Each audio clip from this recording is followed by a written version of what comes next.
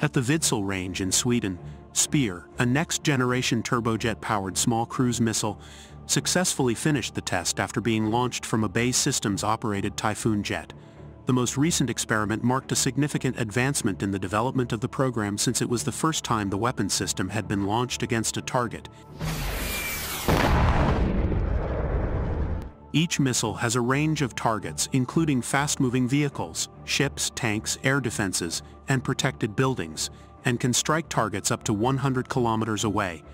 The missile will allow the military to strike targets from land and Queen Elizabeth-class aircraft carriers once deployed, and will be mounted on the UK's F-35B fighter jets. The missile is an air-launched cruise missile that is only 2 meters long and 0.180 meters in diameter, but has an estimated range of 120 to 140 kilometers. It is powered by a TJ-150 turbojet and flies at high subsonic speeds. For guidance on the way, the missile uses inertial navigation systems and GPS to track its location and trajectory. Spear autonomously navigated to the target via customizable routes, before using its advanced all-weather radar seeker to map the target area, and using the radio frequency imagery to successfully engage it. Developed in the UK by MBDA, the Spear program supports hundreds of jobs across MBDA's 5,500 UK workforce, with design taking place in Stevenage and Bristol and production in Bolton. Minister for the Armed Forces, Luke Pollard said, "The successful trial of the pioneering Spear missile marks a significant leap forward in UK Armed Forces capabilities, ensuring our Royal Navy and Royal Air Force personnel are equipped with cutting-edge technology to protect our nation. This achievement not only strengthens national defense capabilities, but also boosts the UK economy by supporting high-skilled jobs and innovation."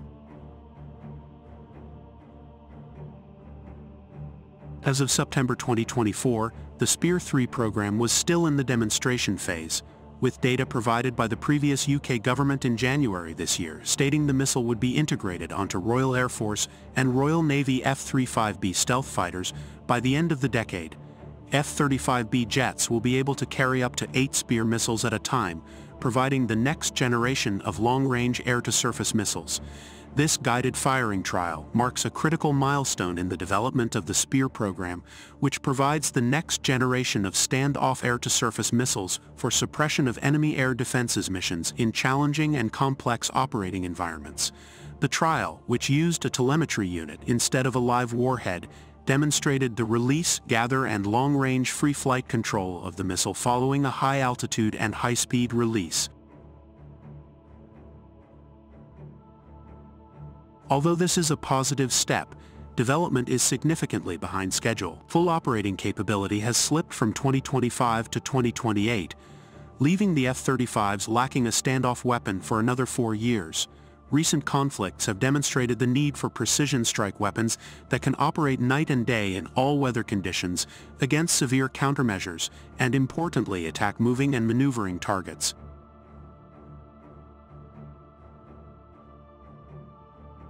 Mike Mew, Tactical Strike Director of MBDA, said, "Spear is a truly unique weapon system, the first to offer the range, flexibility, precision and loadout to defeat modern enemy air defenses. The success of this trial is thanks to excellent joint working from teams across MOD, BAE Systems, and MBDA.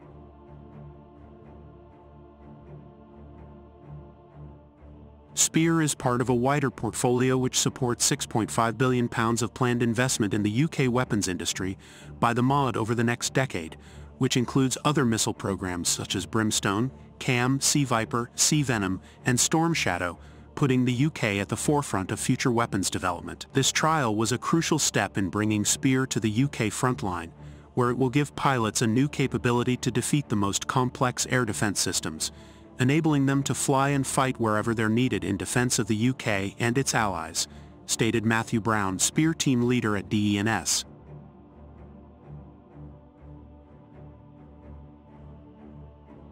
The Spear family currently consists of 2 variants: Spear, a 100 kg class air-to-surface cruise missile, and Spear U, an electronic warfare variant for stand-in jamming or for use as a decoy. MBDA, in cooperation with Leonardo, are now developing another variant known as Spear-U. The warhead is replaced with Leonardo's advanced miniaturized digital radio frequency memory technology, a highly advanced electronic jamming and deception system. The electronic warfare version would add a significant suppression of enemy air defenses capability, which the carrier strike group currently lacks.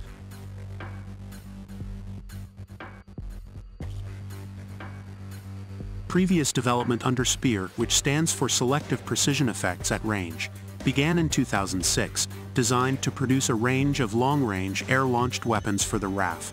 Spear-1 produced the Paveway IV precision-guided bomb. A total of 4,000 of the bombs had been delivered to the RAF by 2015 and had been tested in combat.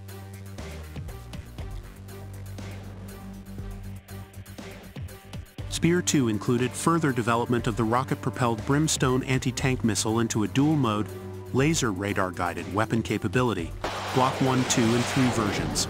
Brimstone can fly at up to supersonic speed, has a range of up to 60 kilometers, depending on the height of release, and a specialist warhead designed to pierce armored.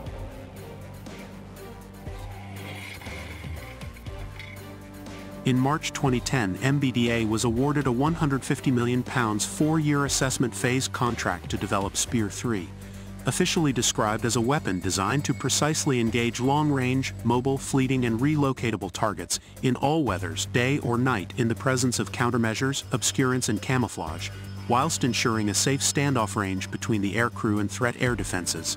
To add confusion, Spear-3 has no other name like Paveway or Brimstone and is now routinely referred to as just Spear. Spear-4 is the upgrade to the Storm Shadow long-range standoff weapon, and Spear-5 is the project to replace Storm Shadow, now subsumed into the Future Cruise Anti-Ship Weapon (FCASW) project.